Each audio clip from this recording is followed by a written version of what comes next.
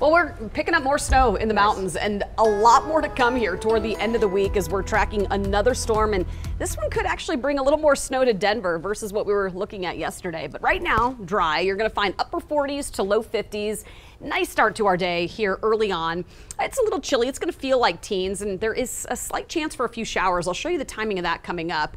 More mountain snow, though. It's been on and off. Yesterday, we had a little bit of sunshine for the high country. Now more snow moving in, and it will continue here. We're going to be colder in town on Friday. Friday is going to be the coldest day of the week, and I'll show you the Super 7 day here in just a minute. 16 degrees right now. It feels like 4 out there. Winds are out of the south at around 5 to 15 miles per hour. And it's going to be primarily teens and 20s early on. We've got Centennial and Aurora both at 21. Evergreen, you've dropped down into the teens. Berthoud Pass, over Berthoud Pass right now, we're just at 10. So a colder start in the high country. Winds calmer there, though, early this morning.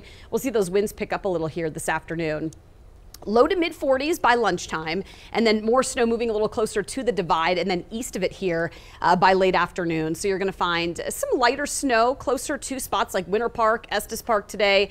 Denver's going to hit a high right around 50. We will see a partly sunny sky, so some increasing cloud cover, and then a slight chance for a few spotty showers on the eastern plains. So that could lead to some damp roads early tomorrow morning. Skies will clear, though. It's going to be a sunny start to our Wednesday. Warmer tomorrow afternoon, in fact, getting into the upper 50s, close to about 60 degrees, it looks like, by tomorrow late day. More snow for the mountains there, and then a few more showers rolling into town, it looks like, Wednesday night into Thursday. So Thursday's going to be a little cooler. Low to mid 40s. You're going to find a rain-snow mix. That's going to switch over to all snow Thursday night into early Friday. Totals might be a little more impressive. We're going to have to continue to watch the track of this storm, but we may see some upslope snow, which would lead to, obviously, some heavier pockets along the Front Range. Colder by the end of the week. It's going to be Friday, the coldest day of the work week, with highs just above freezing. But a nice bounce back as soon as skies start to clear, Jason, on Saturday. Upper 40s to near 50 Saturday, and then closer to 60 on Sunday.